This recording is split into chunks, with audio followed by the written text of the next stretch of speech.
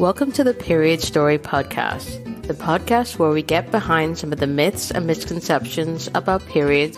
We chat with women about their period story, their first period, their journey ever since, and we open up a conversation to help break taboos and stigmas around menstruation. I'm your host, Denise Brothers. I'm a yoga teacher and registered nutritionist specializing in women's health, hormones, and the menstrual cycle. I'm also the author of You Can Have a Better Period, the book Publishers Weekly calls an empowering debut, an informative, refreshing take on women's health. It's available from Amazon, Bookshop, and anywhere else you purchase books. I'm so happy to share my conversation with Nina Cassells, who is the founder and managing director of the charity Project Period. Nina started the charity when she was 17 years old with the aim of empowering young women in Kibera, which is the largest slum in Kenya, by providing reusable and sustainable menstrual products. Nina is amazing, and I really can't wait for you to hear this episode and all of the amazing work that her and her team are doing to help girls have easier periods and to stay in school. Thank you so much for coming on the show today, Nina. I'm really excited to speak to you, learn more about what you do, the work that you do in Kenya, and of course, not forgetting the story of your very first period. So can you tell us a little bit more about what happened? So I started my period when I was 10, so I was pretty young. And I think because of that, it wasn't on my mind at all. None of my friends had started my period. It wasn't something we spoke about. And I just remember coming downstairs and it was like a Saturday or something. And my dad just looked at me and he goes, "You need to talk to your mom." I was like, okay, cool. And I would go upstairs and I say, "Hi, Mom." And she's like, "You started your period." And when I was 10, it felt like they had like some weird, like mystical connection and they just magically knew that I started my period. But then it turns out that I just had like my pajama trousers were just covered in blood. And I was just so unaware that I didn't even realize that was what was going on.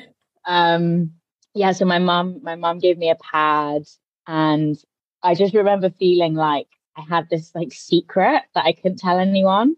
I remember telling, the only person I told was my best friend. And I remember we were walking home and I was like, "Something to tell you." And she was like, "Oh, I started my period." I just remember thinking it was like the biggest thing I could ever tell anyone. And feeling like I had to keep it private as well. Why did you feel like you had to keep it private? I think because I was like quite aware that I was quite young to start it. And I knew that none of my other friends had. And I think also because I started puberty young anyway. So I started growing boobs when I was like 8 or 9. And even that, I felt like a huge shame around that because my chest was growing and everyone else still looked like children. And with boobs, it was pretty obvious that I was getting boobs. And I remember like feeling like people were really looking at me and people making comments. Like if they could see that, like they could like see my bra strap or something, they'd be like, "Why are you wearing that? What are you doing? You're so young. What are you doing?" So I think because of feeling like that when I'd grown boobs, and then like going to the next stage to starting a period, I just wanted to like eradicate that from happening. I didn't want anyone to know so that no one could comment on it. And so you were 10. So was that year 5, year 4, year 5? Year 5. Wow. Okay. And so had you had any education about what was happening to you? Had you done it in like PSHME in school? We had sex ed in year 4, so the year before. And the thing about that was, so I was the only Black girl in my school because I grew up in a very, very white area. And I remember the video they showed us, the guy was white and the girl was Black, and it was like a cartoon. And I just remember thinking, everyone's going to think I'm on my period. Everyone's going to think this video is directly about me. Everyone's going to know. And then being the first girl in my class to actually start my period, it was just all of that again, just intensely. Everyone's going to know because we watched the sex ed video and it was a Black girl and it was obviously about me because I'm the only Black girl in the school. And like just that just going round and round in my head. It's funny. We had sex ed again in year 6 when we were 11. And that was like a week long, like we had an hour session every single day for a week. And I remember that one because that's when they actually spoke about sex and everyone was really excited about that. But yeah, but in year 9, they only spoke about what's it called? Puberty. Right. Yeah, so I don't remember too much about the specifics of it. I just remember the cartoon and it being a Black woman. Right. And just, oh my God, can't believe this is happening. And so when you were the first of your friends to get your period, and then when your other friends started to get their periods, were they coming to you to ask questions? Because I know that I was the first girl in retrospect, like talking to friends or people I grew up with now and talking to them about periods and when they started. But I don't think I had a conversation with my friends about periods till I was like, I don't know, like, oh God, maybe 13, 14. It just wasn't something we spoke about at all. Yeah. And I think I remember talking to when I was in secondary school, so when I was around like 12, 13. I remember talking to my friends because they would always ask they'd ask someone if they could borrow a tampon if they had a tampon. And I remember thinking, tampons terrify me. There's no way I could use them, and feeling very left out. And it's weird because I went from starting my period and feeling like too old, like I was too young for my body, and then not wanting to graduate from pads to tampons, and everyone else was on tampons, and suddenly I felt like the young one who was still using pads. But yeah, apart from that, we just really didn't have conversations about it. What was it about tampons that you found terrifying?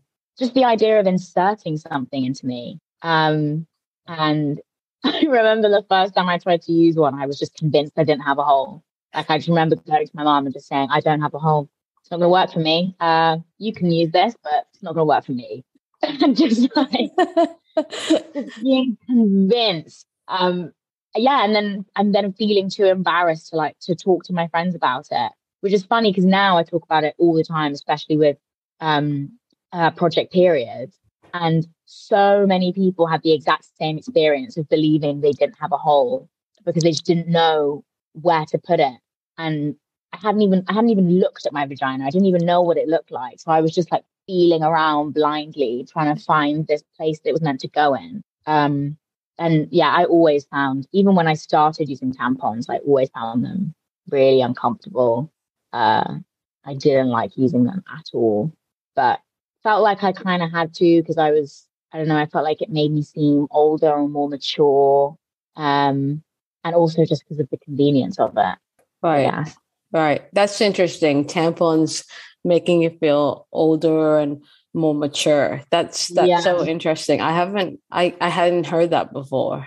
Really? Yeah. Maybe it's just in my head. Yeah.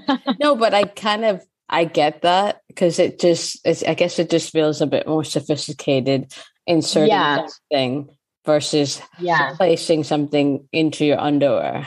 Yeah. Even like, maybe this is just me, but even an applicator tampon and just a regular tampon. My brain, the sophisticated women, they don't use an applicator. They just use the little white thing and they just shove it in. That's like top tier sophistication, which I never got to.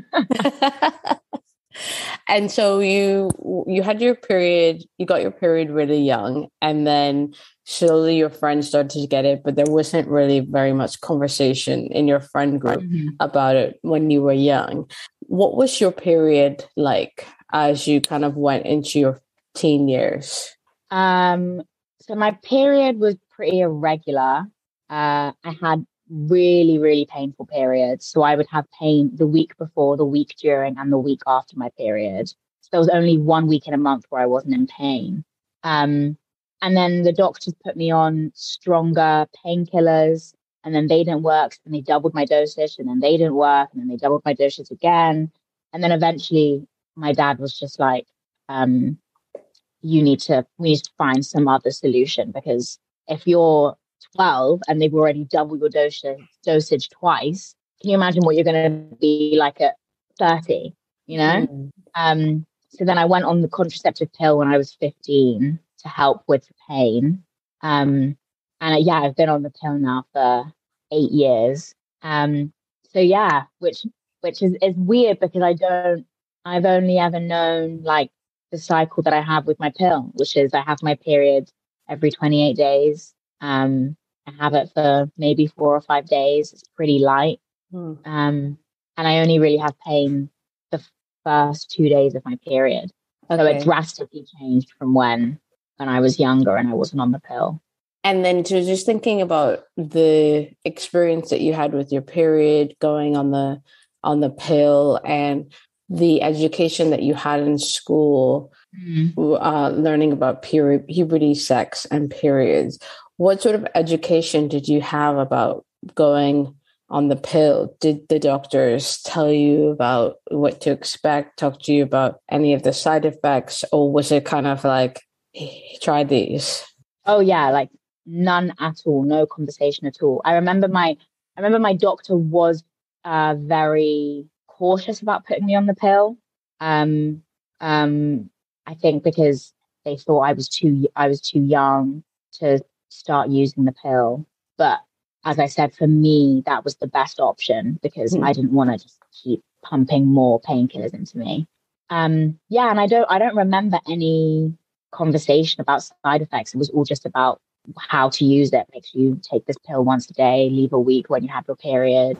And I was really lucky. I only got the good side effects. Like I got clear skin and bigger boobs. So I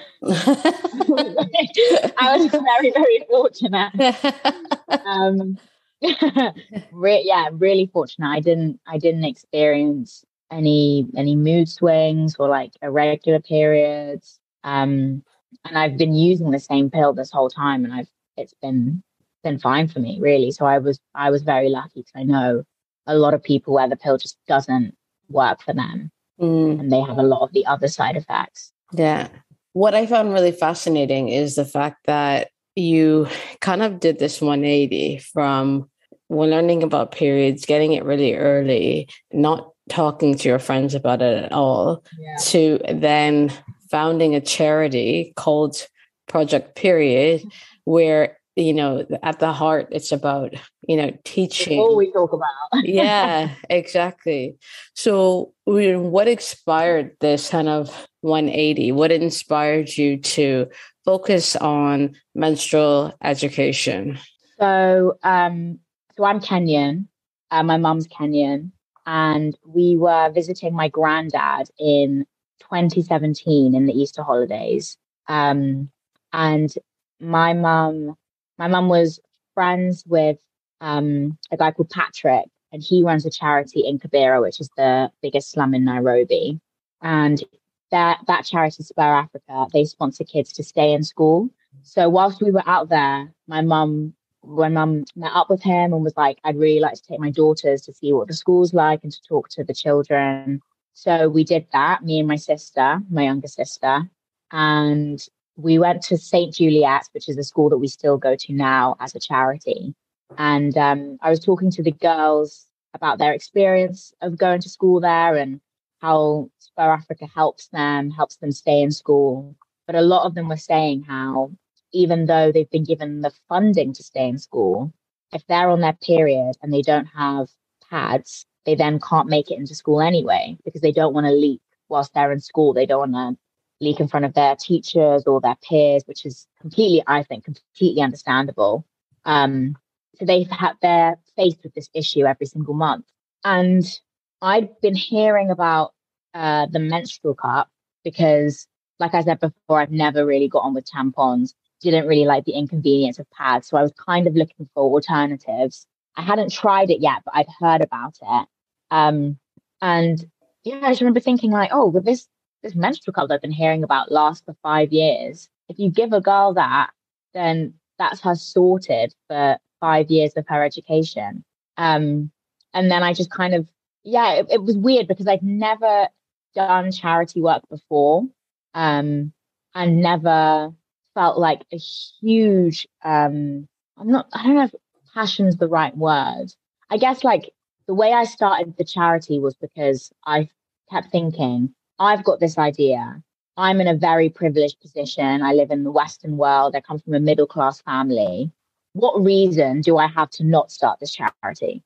And I couldn't think of any reasons. So I just felt like, okay, cool. That's my responsibility now. I need to take this on, and this is what I need to do. And originally it only started as like a 1 year project. I thought we'll do this one time. It was our last year at secondary school. And I just thought this will be like maybe our like final hurrah. This will be, and then I'll go on into my adult life. I never thought that 5 years later we would still be going, which is amazing. And I'm so happy that we are. But it's just funny that I didn't have that vision for it in the beginning. I was purely just like, let's buy 200 menstrual cups and take them to Kenya and teach these girls how to use them. That was my goal. That's amazing. So you were, how old were you when you went there to the school the first time? We were 18, 17, 18. There's six of us. There were six of us, so different ages, but around that age. Okay. And so you were, when you went to the school, like to deliver the cups the first time when you were 17, 18. And so you had this kind of epiphany when you were like, what, around the same time, 16? So yeah, so the trip, the one I got the idea, I was 17, and that was April. And then I started the charity in October. So 17, yeah, within the same year. Wow, that's amazing. That is amazing. Amazing.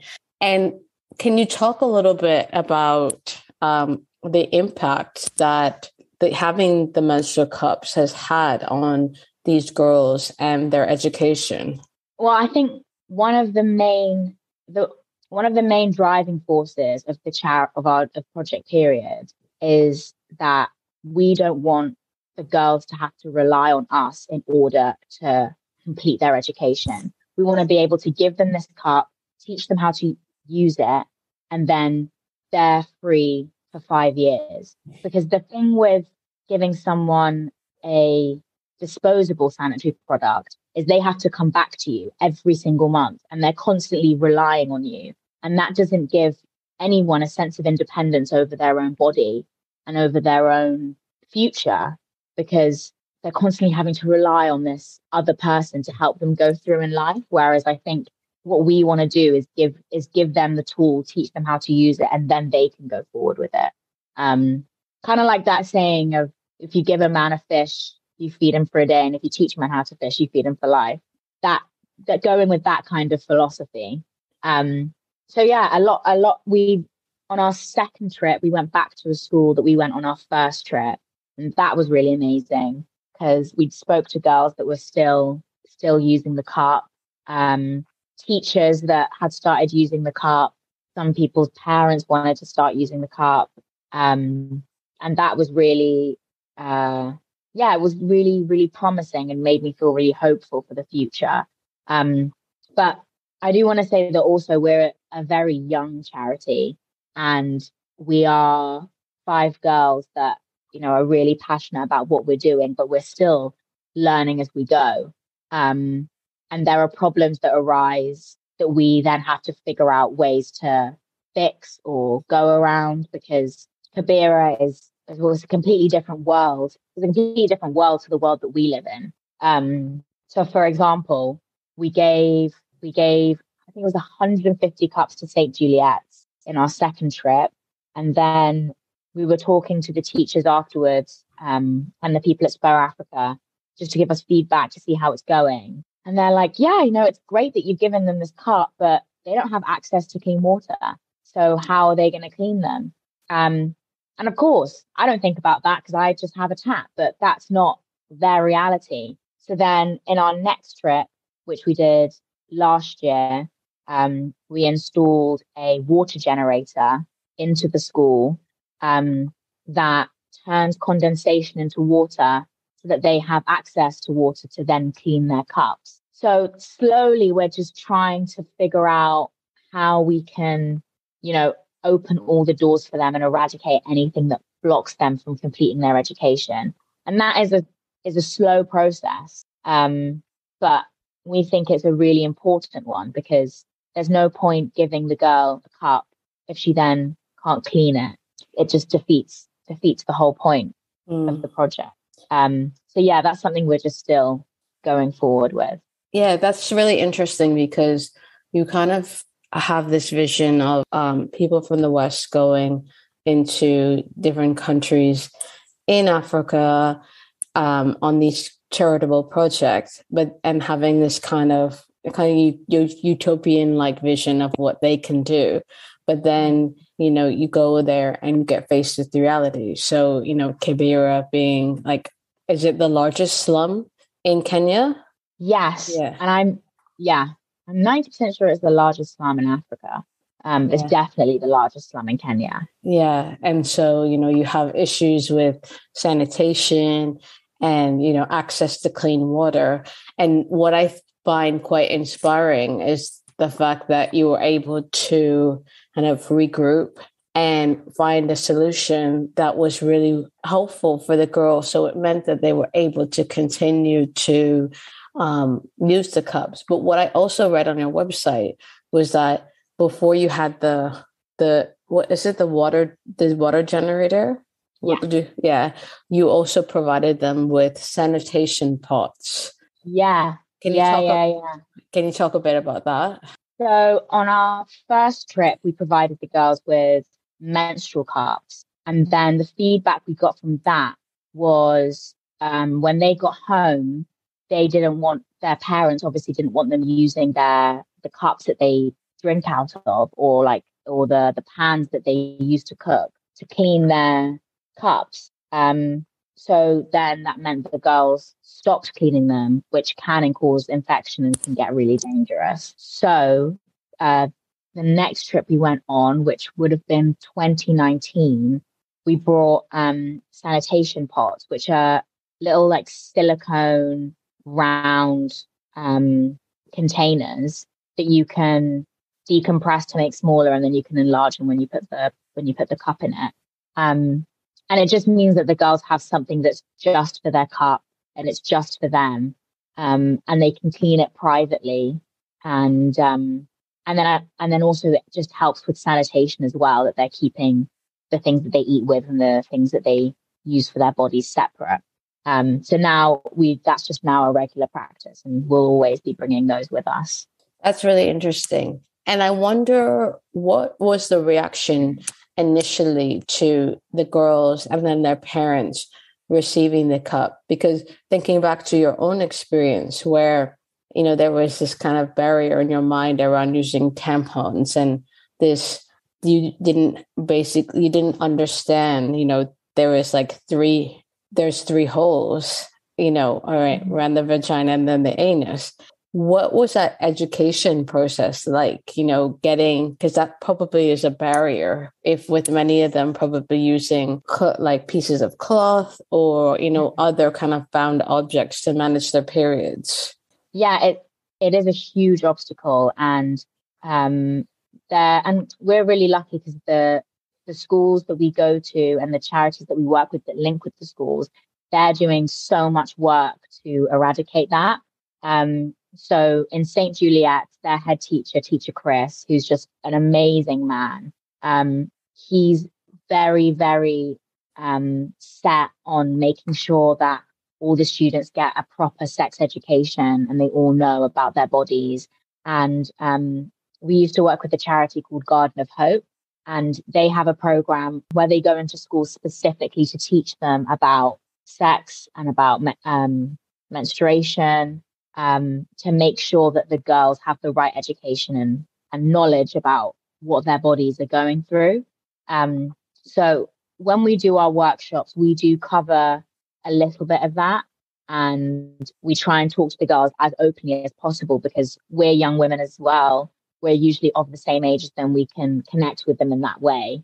But most of the groundwork is being done by Garden of Hope and Spur Africa and these other charities and organizations that are in Kibera and working with these girls on a regular basis. So it is something that is growing, and I know Garden of Hope are trying to get it into into like every education system. So they're talking to the Board of Education to try and make sure that this is something that is happening at every school. But it's just a process. It's starting. It's nowhere near where it needs to be.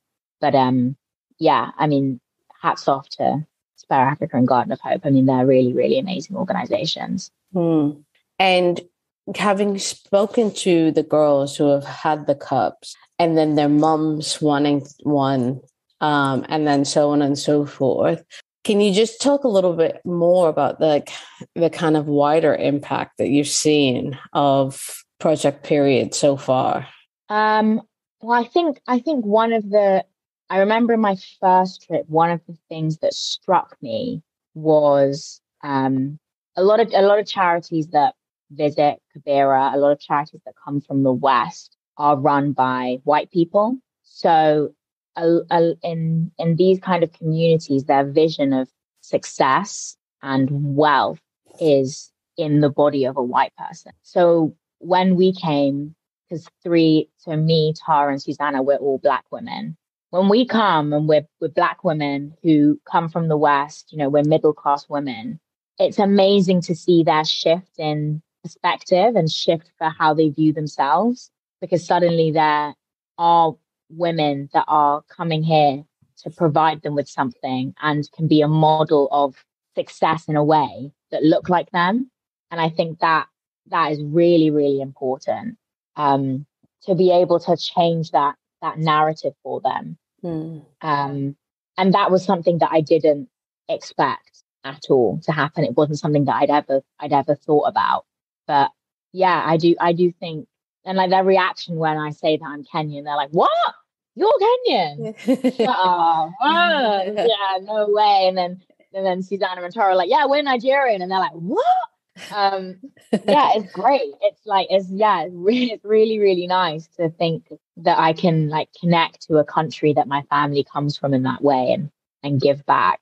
Yeah, that was just something that was really, really thought provoking, actually. And something that still like amazes me now.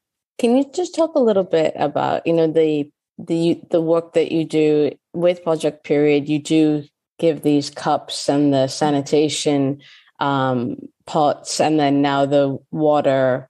What is the name of the water generator? Yeah.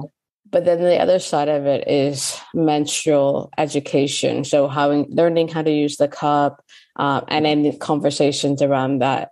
Can you talk about the difference that you've seen in those conversations in Kenya and like, you know, your direct experience versus what we see here in the UK? Or is there a difference? It's interesting because I think like my first thought is there is a difference.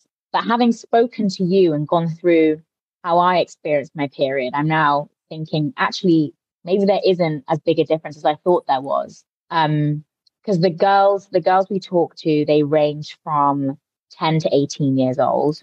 And we really try to get them talking about their periods and their experience with it and sharing with each other, as a way to connect with each other and just kind of appreciate that as women, we're all going through the same thing and we can help each other by sharing our experiences.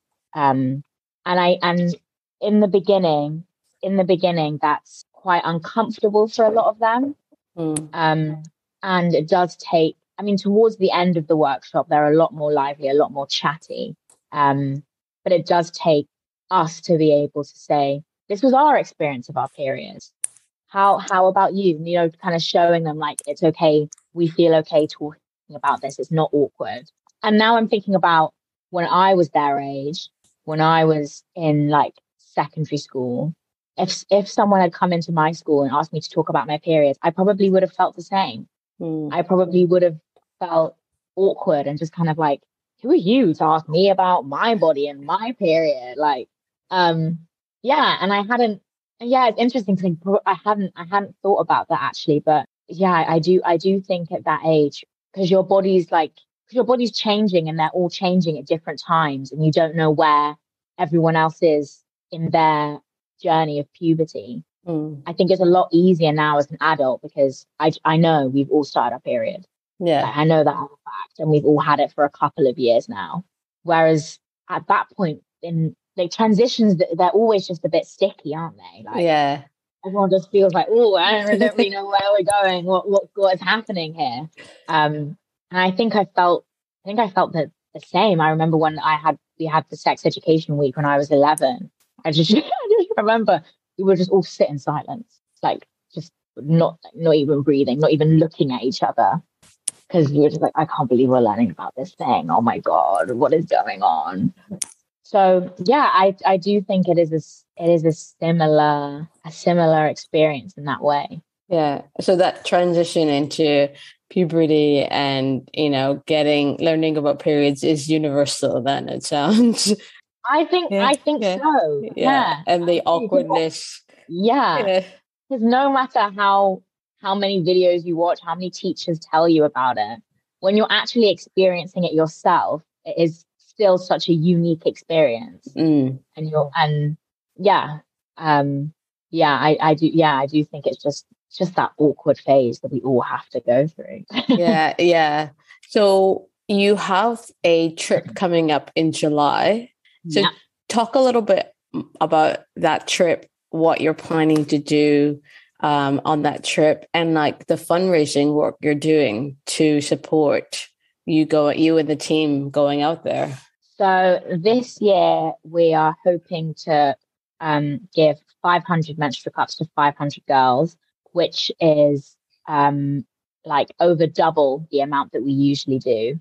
And one of our main focuses is going back to the school that we were at before, St. Juliet's, and giving each girl a good amount of time to be able to talk to us about their experience.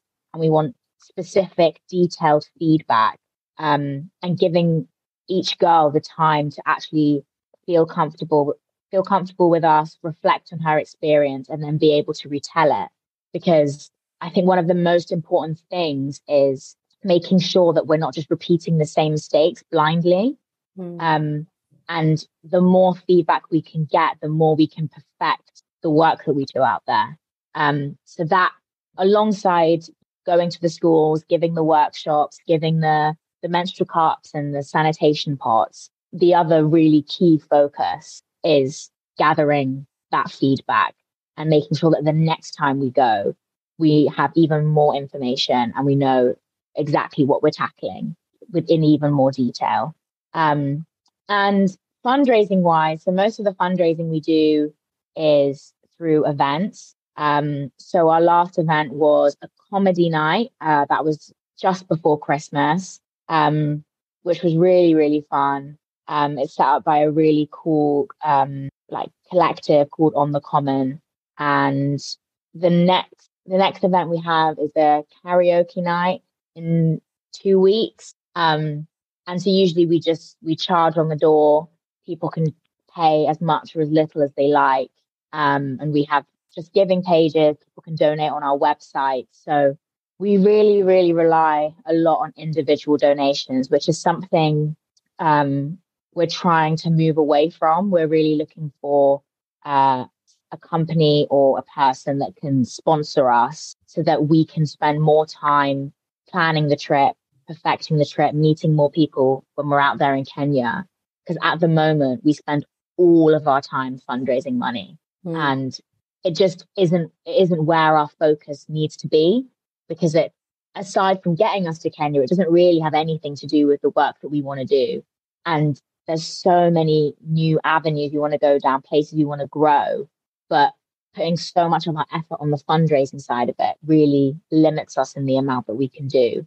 So yeah, we're just talking to loads of different people, trying to see how we can get sponsorship, what the process of that is. Yeah, so we're in a new transition, I think, of the charity as we start to grow and develop.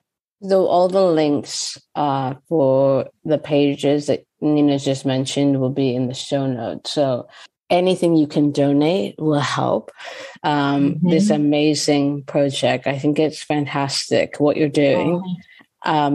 so you're going in July, you want to do something even bigger. What's the kind of, like, if you look, say, like 3-4 years down the line, what's the kind of long-term goal?